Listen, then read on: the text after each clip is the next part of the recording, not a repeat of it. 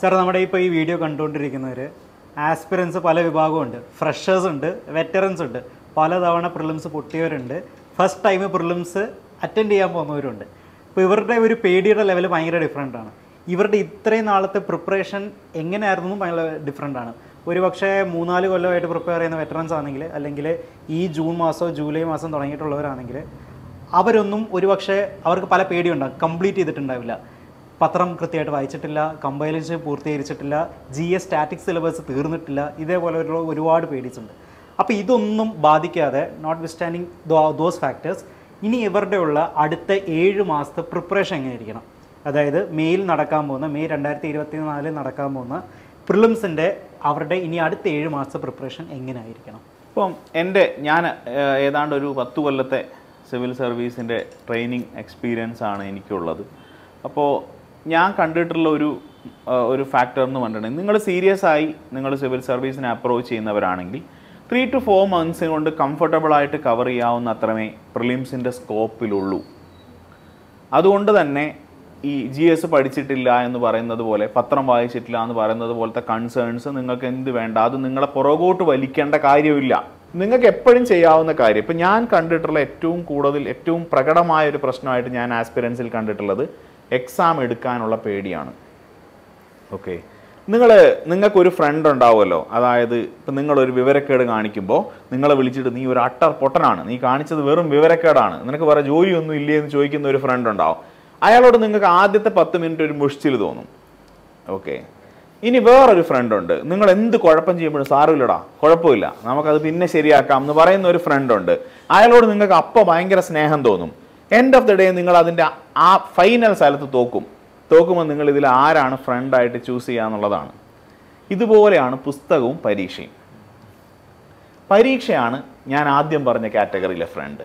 പരീക്ഷ നിങ്ങളോട് മുഖത്ത് നോക്കി പറയും, ലക്ഷ്മികാന്തിൻ്റെ ആദ്യത്തെ 4 ചാപ്റ്ററിന്ന് പോലും നീ ഒന്നും പഠിച്ചിട്ടില്ല, നീ ഒരു പൊട്ടനാണ്, പോയി എന്ത് ചെയ്തോ, മര്യാദയ്ക്ക് അത് പഠിച്ചിട്ട് വീണ്ടും പരീക്ഷ എഴുതിക്കോ എന്ന് പറയും. പുസ്തകം നിങ്ങളോട് എന്താ പറയണേ, നിങ്ങൾക്കൊരു സൈക്കോളജിക്കൽ സൂത്തിങ് ആണ്, അഡ്വാൻറ്റേജാണ് തരുന്നത്. നീ പഠിച്ചില്ലേ, കുഴപ്പമില്ല, നീ എന്നെ വായിക്ക്. ഓക്കെ, അപ്പം നിങ്ങൾക്ക് അന്നേരത്തെ ഇംപ്രഷനിൽ പുസ്തകത്തോടാണ് സ്നേഹം കൂടുതൽ തോന്നുക. അതുകൊണ്ട് വളരെ മൈൻഡ്ലെസ് ആയിട്ട് ഇത് റിപ്പീറ്റ് ചെയ്യാണ് ആൾക്കാർ. അതിന് പകരം നിങ്ങൾ എന്തിനെപ്പറ്റി പഠിക്കുന്നോ, വൈകുന്നേരം ടെസ്റ്റ് എടുക്കണം. നിങ്ങളുടെ എല്ലാ ദിവസത്തെ പ്രിപ്പറേഷനിലും മിനിമം ഇത്ര ക്വസ്റ്റ്യൻസ് ചെയ്യുമെന്ന ടാർഗറ്റ് ഉണ്ടാവണം. അത് നിങ്ങൾ ഒബ്ജക്റ്റീവായി ചെയ്യണം. എക്സാം പോയിന്റ് ഓഫ് വ്യൂയിൽ ആ മൈൻഡ് സെറ്റ് തന്നെ ഇരുന്ന് ചെയ്യണം. നിങ്ങൾ വീട്ടിൽ കാലിൻ്റെ മേലെ കാലൊക്കെ വെച്ച്, കസേരയുടെ മേലെ കാലൊക്കെ കയറ്റി വെച്ച്, ഒരു ചെവിയിൽ പാട്ടൊക്കെ കേട്ടിട്ട് പ്രോബ്ലം സോൾവ് ചെയ്യുന്നവരുണ്ട്. ഇതൊന്നും നിങ്ങളെ ഹെൽപ്പ് ചെയ്യില്ല. നിങ്ങൾ റീഡിംഗ് റൂമിൽ ഇരിക്കുകയാണോ, നിങ്ങളുടെ ഒരു സ്റ്റഡി സർക്കിളിൽ ഇരിക്കുകയാണോ, അവരെ എല്ലാവരോടും പറയാം നമുക്ക് 6 to 8 ഒരു ടെസ്റ്റ് എടുക്കണം, ഒരു ക്വസ്റ്റ്യൻ പേപ്പർ എടുക്കുക. ആ ക്വസ്റ്റ്യൻ പേപ്പർ നിങ്ങൾ സോൾവ് ചെയ്ത് പൂർത്തിയാക്കിയതിന് ശേഷം മാത്രം ആൻസർ കീ നോക്കുക. അപ്പോൾ നിങ്ങൾ മനസ്സിലാക്കേണ്ടത്, ആ സ്റ്റേജിൽ നമ്മളൊരു ക്വസ്റ്റ്യൻ തെറ്റിച്ചു, ആ ക്വസ്റ്റ്യൻ തെറ്റിയത് കൊണ്ട് നമ്മളതിൻ്റെ ആൻസർ കീ നോക്കി പഠിച്ചു, ഉറപ്പായിട്ടും ആ ക്വസ്റ്റ്യൻ നിങ്ങൾ ലൈഫ് ലോങ് ഹോൾഡ് ചെയ്യും. കാരണം മനുഷ്യനൊരു പർപ്പസ് ഉള്ള കാര്യം എപ്പോഴും ഓർക്കും. എനിക്ക് ഒരു പ്രാവശ്യം തെറ്റിപ്പോയി എന്നുള്ളത് കൊണ്ട് ഞാനൊരു കാര്യം പഠിച്ചിട്ടുണ്ടെങ്കിൽ ഉറപ്പായിട്ടും ആ സാധനം എനിക്കൊരു ലൈഫ് ലോങ് ഇൻവെസ്റ്റ്മെൻ്റ് ആണ്. അപ്പം നിങ്ങൾ എന്ത് ചെയ്യുക, സ്റ്റാൻഡേർഡ് പുസ്തകങ്ങളെ ഫോക്കസ് ചെയ്യുക. ഓക്കെ, പത്രം വായിച്ചുകൊണ്ടിരുന്ന കൾച്ചറിലാണ് നിങ്ങൾ പോകുന്നതെങ്കിൽ പത്രം വായിക്കുന്നത് തുടരുക. അതല്ല, നിങ്ങൾക്ക് കൾച്ചർ ഇല്ലെങ്കിൽ നിങ്ങൾക്ക് കമ്പൈലേഷൻസിനെ ഡിപ്പെൻഡ് ചെയ്യാവുന്നതാണ്, അതിന് തകരാറൊന്നുമില്ല. കാരണം എന്താണ്, കമ്പൈലേഷൻസിൻ്റെ ഒരു അഡ്വാൻറ്റേജ് എന്താണെന്ന് പറഞ്ഞാൽ, ഇപ്പോൾ 2022 ഒരു വാർത്ത വന്നിരുന്നു, അതിൻ്റെ തുടർച്ചയായിട്ട് ഒരു വാർത്ത വന്നു. പത്രം വായിച്ചുകൊണ്ടിരിക്കുന്ന ഒരാൾക്കാണെങ്കിൽ എന്ത് ചെയ്യാം, 2023 ആ ആഡ് ഓണും കൂടെ കിട്ടിയാൽ മതി. പക്ഷെ അല്ലാത്ത ഒരാൾ എന്ത് ചെയ്യണം, സ്വാഭാവികമായി 2012 ഈ 22 ഇൻസിഡൻറ്റിലേക്ക് തിരിച്ചു പോകണം. അതിന് കുറച്ചുകൂടെ ബെറ്റർ കമ്പൈലേഷനാണ്. കാരണം അവരൊരു ബോക്സ് ന്യൂസ് ആയിട്ട് എന്ത് തരും, 2022 സിമിലർ ആയ ഒരു കാര്യം ഉണ്ടായിരുന്നു എന്ന് പറഞ്ഞ് തരും. ഓക്കെ, അപ്പം ഇപ്പോൾ ടൈഗർ റിസർവിനെ പറ്റി ഒരു വാർത്ത വരുന്നു. അപ്പം നിങ്ങളിപ്പോൾ ഞങ്ങളുടെ വെബ്സൈറ്റ് ഓർഗനൈസ് ചെയ്തിരിക്കുന്ന അങ്ങനെയാണ്. ടൈഗർ റിസർവിനെ പറ്റി ഇന്നൊരു വാർത്ത വന്നാൽ ഈ കലണ്ടർ ഇയറിൽ ഏതൊക്കെ ടൈമിൽ ആ വാർത്ത വന്നിട്ടുണ്ടെന്ന് നിങ്ങൾക്ക് നാവിഗേറ്റ് ചെയ്യാൻ പറ്റുന്ന രൂപത്തിലാണ് അത് കൊടുത്തിരിക്കുന്നത്. അതിൻ്റെ റീസൺ അതാണ്. കാരണം അതിൽ വന്നിരിക്കുന്നത് ഏതാണ് ഇമ്പോർട്ടൻസ് നമുക്ക് പറയാൻ പറ്റില്ല. പക്ഷെ ടൈഗർ റിസർവ്സ് ജനറലി ഇമ്പോർട്ടൻ്റ് ആണെന്ന് മനസ്സിലാക്കിയാൽ ആ വർഷത്തെ തീർത്ത് പഠിക്കുക. അപ്പോൾ നിങ്ങളൊരു ഏരിയ പഠിക്കുമ്പോൾ അത് തീർത്ത് പഠിക്കാൻ ശ്രമിക്കുക. 1. 2, അതാത് ദിവസം പ്രാക്ടീസ് ടെസ്റ്റ് എടുക്കുക. ഇങ്ങനെ നിങ്ങൾ മുമ്പോട്ട് പോയാൽ നിങ്ങൾ അതുപോലെ തന്നെ വെറ്ററൻസ് ആണെങ്കിൽ നിങ്ങൾ പറ്റുമെങ്കിൽ 1 or 2 ടെസ്റ്റ് സീരീസുകൾ അറ്റൻഡ് ചെയ്യാം. കാരണം നിങ്ങൾ അത് എന്ത് ചെയ്യും, നിങ്ങൾക്ക് ആ പ്രാക്ടീസ് കൂടും, നിങ്ങളത് ഹെൽപ്പ് ചെയ്യും, നിങ്ങൾ ആ മൂഡിൽ നിങ്ങളെ നിർത്താൻ അത് നിങ്ങളെ ഹെൽപ്പ് ചെയ്യുന്ന ഒരു കാര്യമാണ്. ആ രൂപത്തിൽ നിങ്ങൾ പ്രിപ്പയർ ചെയ്ത് പോകാമെന്നുള്ളതേ ഉള്ളൂ. കാരണം MCQ സോൾവ് ചെയ്യണമെങ്കിൽ നമുക്ക് ക്ലാരിറ്റി ഓഫ് തോട്ട് ഉണ്ടാവണം. അപ്പോൾ അത് നമുക്ക് ഉണ്ടോ ഇല്ലയോ എന്ന് നമുക്ക് സ്ഥിരമായി ടെസ്റ്റ് ചെയ്ത് നോക്കാൻ നമ്മൾ വീണ്ടും വീണ്ടും ക്വസ്റ്റ്യൻസ് പ്രാക്ടീസ് ചെയ്യുക എന്നുള്ളത് മാത്രമേ നമ്മുടെ മുമ്പിൽ വഴിയുള്ളൂ. പിന്നെ ഇഷ്ടമുള്ള സബ്ജക്റ്റ് മാത്രം വായിച്ചുകൊണ്ടിരിക്കുക എന്ന് പറയുന്ന സാധനം ആൾക്കാർ ചെയ്യുന്നുണ്ട്. നിങ്ങൾ നോക്കുക, IR പ്രിലിംസിന് ക്വസ്റ്റ്യൻ വരുന്ന, സൊസൈറ്റിന്ന് പ്രിലിംസിന് ക്വസ്റ്റ്യൻ വരുന്ന സിറ്റുവേഷനിലേക്കാണ് നമ്മൾ പോകുന്നത്. അതെന്തുകൊണ്ടാണ്? നിങ്ങൾ അതിൽ മനസ്സിലാക്കേണ്ടത് എന്താ? നിങ്ങൾ എപ്പോഴും നോക്കുക, ഇപ്പോൾ വാജ്പേയി ഗവൺമെൻറ്റിൻ്റെ കാലത്തെ ക്വസ്റ്റ്യൻ പേപ്പേഴ്സ് നിങ്ങൾ എടുത്ത് നോക്കിക്കോളൂ, ആർട്ട് ആൻഡ് കൾച്ചറിന് ഒരു സിഗ്നിഫിക്കൻസ് വരുന്നത് കാണാൻ പറ്റും.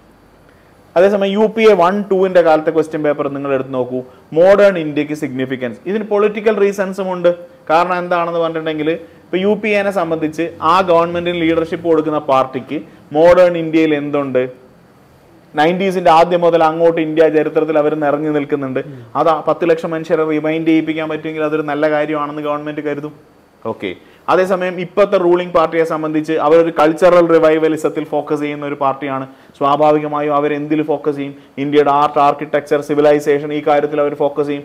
ഈ ഷിഫ്റ്റ് നിങ്ങൾക്ക് സ്വന്തം നിലയ്ക്ക് കണ്ണുകൊണ്ട് കാണാവുന്നതാണ്. ഓക്കെ. അപ്പോൾ നിങ്ങൾ പ്രിപ്പയർ ചെയ്യുമ്പോൾ എന്ത് ചെയ്യുക? ഈ ഫോക്കസ് നിങ്ങൾ കൊടുക്കുക. നിങ്ങൾ ആ ഏരിയയ്ക്ക് സിഗ്നിഫിക്കൻസ് കൊടുത്ത് പഠിക്കണം. ആർട്ട് ആൻഡ് കൾച്ചറിനെ നിങ്ങൾ വായിച്ച് ഒഴുക്കം മട്ടിൽ വായിച്ച് വിട്ടാൽ പോരാ, ഡീറ്റെയിൽഡ് ആയിട്ട് പഠിക്കണം. റീസെൻ്റ് ആയിട്ട് വന്ന എന്തെങ്കിലും കാര്യങ്ങളുണ്ടെങ്കിൽ അത് പഠിക്കണം. ഓക്കെ. അത് നിങ്ങൾ ഫോക്കസ് ചെയ്യണം. അതിനെ പറ്റിയുള്ള ക്വസ്റ്റ്യൻസും പ്രാക്ടീസ് ക്വസ്റ്റ്യൻസും ചെയ്യണം. റിസോഴ്സസിന് ഒരു കുറവും നമുക്കില്ല. പക്ഷെ നമ്മളെപ്പോഴും കറണ്ട് റെലവൻസുമായിട്ട് റിലേറ്റ് ചെയ്തിട്ട് എന്ത് പഠിക്കണം എന്നുള്ളതും എന്ത് പഠിക്കണ്ട എന്നുള്ളതും ഫോക്കസ് ചെയ്തുകൊണ്ടിരിക്കണം. ഒരു അക്കാഡമിക്ക് നിങ്ങളെ ഹെൽപ്പ് ചെയ്യാനുള്ളത് എന്ത് പഠിക്കരുത് എന്ന് മനസ്സിലാക്കി തരുന്നതിലാണ്. അപ്പോൾ ആ ഏരിയ നിങ്ങൾ എന്ത് ചെയ്യുക? അതിന് നിങ്ങൾ അക്കാഡമികളെ ഡിപ്പെൻഡ് ചെയ്യുക. ഓക്കെ. ഈ സ്ട്രാറ്റജികളിൽ നിന്ന് നിങ്ങൾ എന്ത് ചെയ്യണം? നിങ്ങളുടെ ഒരു തമ്പ് റൂൾ ഉണ്ടാക്കണം. നിങ്ങൾക്ക് സിമിലറായ പശ്ചാത്തലത്തിൽ നിന്ന് വന്നവരെടുത്ത ഒരു തമ്പ് റൂൾ നിങ്ങൾ ഉണ്ടാക്കണം. അങ്ങനെ ഫോക്കസ് ചെയ്ത് നിങ്ങൾ പഠിക്കുകയാണെങ്കിൽ ഇനിയുള്ള 7 മാസം ധാരാളമാണ് സിവിൽ സർവീസിനെ സംബന്ധിച്ച്. പക്ഷെ അപ്പോഴും നിങ്ങൾ എന്താണ്, നിങ്ങൾ ഡിസംബർ വരെയുള്ള കാലത്തിലെങ്കിലും മെയിൻസിൻ്റെ ആൻസർ എഴുതുന്നത് മുടക്കരുത്. കാരണം എന്തെന്ന് പറഞ്ഞാൽ, നിങ്ങൾ പ്രിലിം പാസ്സായി 1 ഫൈൻ മോർണിംഗ് മെയിൻസിലേക്ക് എക്സ്പോസ്ഡ് ആയാൽ ആ ഘട്ടം പരാജയപ്പെട്ടാലും നമ്മൾ സെയിം പോയിന്റിലാണ് വന്ന് വീഴാൻ പോകുന്നത്. അതുകൊണ്ട് മെയിൻസിനെ 100% തള്ളിക്കളയരുത്. അപ്പോൾ നിങ്ങളുടെ പ്ലാനിങ്ങിൽ നിങ്ങൾക്ക് ചെയ്യാവുന്ന ഒരു കാര്യം, പ്രിലിംസിനും മെയിൻസിനും മ്യൂച്വലായിട്ട് വരുന്ന, എക്സോസ്റ്റീവായി വരുന്ന ഏരിയകളുണ്ട്. ആ ഏരിയകൾക്ക് ആദ്യം ഫോക്കസ് കൊടുക്കുകയാണെങ്കിൽ നിങ്ങൾക്ക് അതിനെ ബേസ് ചെയ്ത് വൈകുന്നേരം 1-2 മെയിൻസ് ആൻസേഴ്സും കൂടെ എഴുതാവുന്നതാണ്. ഓക്കെ. നിങ്ങളുടെ മെൻറ്റേഴ്സിനെ അത് കാണിച്ച് കറക്റ്റ് ചെയ്യിപ്പിക്കാവുന്നതാണ്.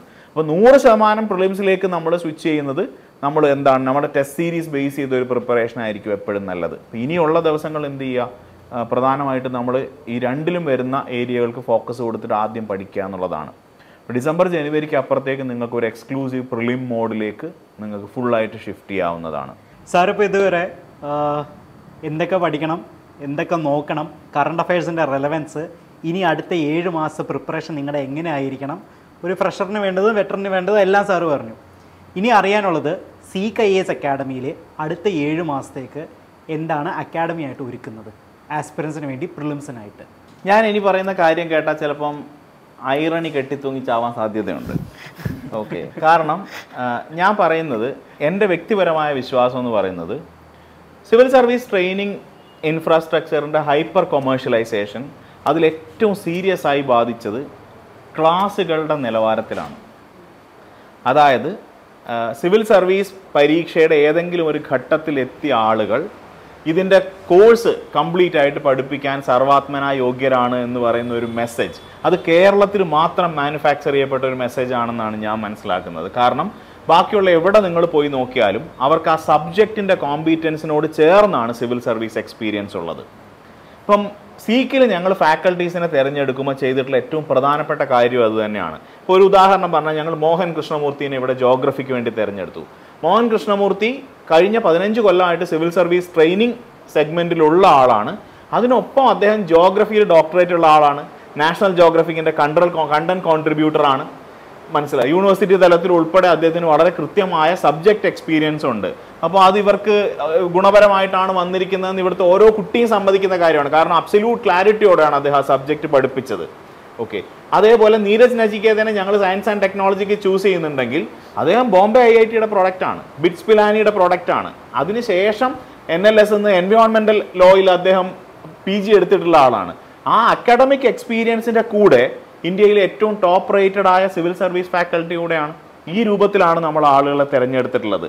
അപ്പോൾ അത്രയും നല്ല ടീച്ചേഴ്സിൻ്റെ ക്ലാസ്സസ് നിങ്ങൾക്ക് എക്സ്പീരിയൻസ് ചെയ്യാനുള്ള ഒരു അവസരമാണ് സീക്ക് IAS ഇവിടെ ഒരുക്കുന്നത്. കാരണം ഞങ്ങൾ ഈ തവണ കുറച്ച് ലേറ്റ് ആയിട്ട് ക്ലാസ്സസ് ആരംഭിച്ചു എന്നുള്ളത് കൊണ്ട് തന്നെ ഞങ്ങളുടെ ഒരു ബാച്ചാണ് നമ്മളിവിടെ എടുത്തിട്ടുണ്ടായിരുന്നത്. അതുകൊണ്ട് സ്വാഭാവികമായും ഞങ്ങളുടെ ക്ലാസ്സിലെ കുട്ടികളോട് ചേർന്ന് നിങ്ങൾക്ക് ഏതെങ്കിലും സബ്ജക്ട്സിൽ വീക്ക്നെസ് ഉണ്ടെങ്കിൽ ആ സബ്ജക്റ്റ് ഒരു മോഡ്യൂളായിട്ട് നിങ്ങൾക്ക് എടുക്കാനുള്ള പോസിബിലിറ്റി ഉണ്ട്. ഇപ്പോൾ എക്കണോമിക്സിന് ആ പോസിബിലിറ്റി ഞങ്ങൾ കൊടുക്കുന്നുണ്ട്, സൊസൈറ്റിക്ക് അത് കൊടുക്കുന്നുണ്ട്. IRന് ഞങ്ങൾ ജയേഷ് ഖദറിനെ കേരളത്തിലേക്ക് കൊണ്ടുവരികയാണ്. അപ്പോൾ അദ്ദേഹം ഈ ഇന്ത്യയിൽ ഇപ്പോൾ അതിനുള്ള ഏറ്റവും ബെസ്റ്റ് ഫാക്കൽറ്റീസിൽ ഒരാളാണ് ഹിസ്റ്ററിയിലും IRലും. അപ്പോൾ അദ്ദേഹം കേരളത്തിൽ November 15 വരുന്നുണ്ട്. അപ്പോൾ IRൻ്റെ സെഷൻ ഞങ്ങൾ ഓപ്പൺ ആയിട്ട് എല്ലാവർക്കും കൊടുക്കാനാണ് ഉദ്ദേശിക്കുന്നത്. അപ്പോൾ ഞങ്ങൾ ആകെ പറയുന്നത് V are just ഷോക്കേസിങ് the quality of faculties at seek. അപ്പോൾ അത് നിങ്ങൾക്ക് എക്സ്പീരിയൻസ് ചെയ്യാനുള്ള എല്ലാ ഓപ്ഷൻസും ഉണ്ട്. അത് ഞങ്ങളുടെ സോഷ്യൽ മീഡിയ പേജസിൽ ഞങ്ങൾ അതിൻ്റെ ക്ലാസ്സസ് നിങ്ങൾക്ക് കൃത്യമായി അപ്ഡേറ്റ് ചെയ്യുന്നുണ്ട്. താല്പര്യമുള്ള ആളുകൾക്ക് അതിൽ ജോയിൻ ചെയ്യാം. അതൊന്നും ഒരു റെമ്യൂണറേറ്റീവ് എക്സസൈസ് ആയിട്ടല്ല ഞങ്ങൾ ചെയ്യുന്നത്. Just for the sake of containing the registration അതിനെല്ലാം നോമിനൽ ആയ ഒരു ഫീസ് വെച്ചിട്ടുണ്ടെന്നുള്ളത് മാത്രമേ ഉള്ളൂ. ഞങ്ങൾക്കൊരു പ്രോഡക്റ്റ് എന്ന നിലയിൽ നിങ്ങളോട് വളരെ പ്രധാനപ്പെട്ടതായിട്ട് പറയാനുള്ള 2 കാര്യങ്ങൾ. ഒന്ന് സീക്കിൻ്റെ റീബൂട്ടാണ്. റീബൂട്ട് അടുത്ത മെയിൻസ് വരെ ഫോക്കസ് ചെയ്യുന്ന ഒരു പ്രോഗ്രാമാണ്. അതായത് നിങ്ങൾ മൈൻഡ്ലെസ് ആയി ഞാൻ നേരത്തെ പറഞ്ഞ പോലെ വീണ്ടും പരീക്ഷ റിപ്പീറ്റ് ചെയ്ത് പോവുകയാണെങ്കിൽ അതിനകത്തൊരു വലിയ അപകടം കാത്തിരിപ്പുണ്ട്. അതായത് നിങ്ങൾ കഴിഞ്ഞ തവണ എന്ത് മാർജിനിലാണോ ഈ പരീക്ഷയിൽ പരാജയപ്പെട്ടത് അതേ മാർജിനിൽ പരാജയപ്പെടാനുള്ള സാധ്യത. കാരണം നിങ്ങൾ വളരുന്നതിനോടൊപ്പം ഈ പരീക്ഷയും വളരുന്നുണ്ട്. നമ്മൾ മൈൻഡ്ലെസ് ആയിട്ട് റിപ്പീറ്റ് ചെയ്തിട്ട് കാര്യമില്ല. അവിടെ ടാർഗറ്റഡ് ആയ റിപ്പീറ്റേഷൻ ആവശ്യമുള്ള ഏരിയകളുടെ, അതായത് ഇപ്പം സയൻസ് ആൻഡ് ടെക്നോളജി അപ്ഡേഷൻ ആവശ്യമുള്ള ഒരു ഏരിയയാണ്. IR ഒരു അപ്ഡേഷൻ ആവശ്യമുള്ള ഏരിയയാണ്.